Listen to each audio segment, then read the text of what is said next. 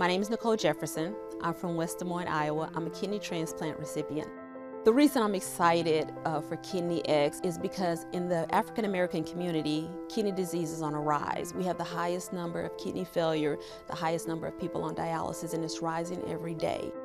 I hope KidneyX brings innovation. I'm looking for new technologies. I'm looking for an easier, better way of doing dialysis.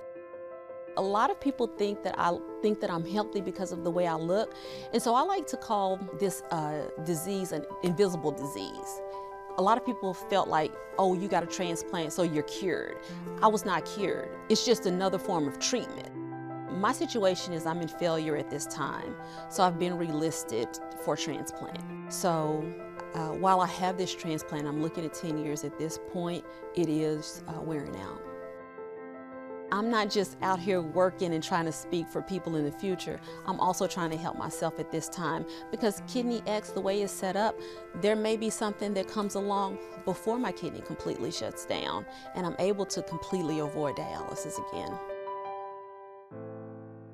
KidneyX Innovation Accelerator, produced by the U.S. Department of Health and Human Services at taxpayer expense.